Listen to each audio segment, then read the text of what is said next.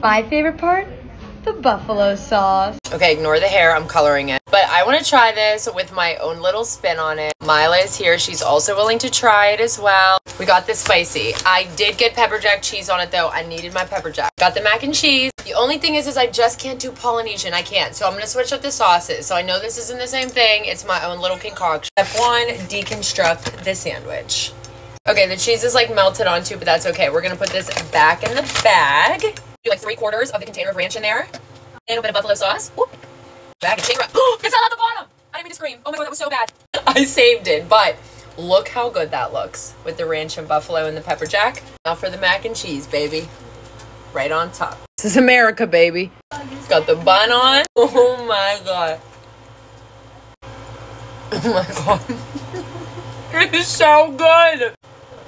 You know, I'll give it like a 7 out of 10.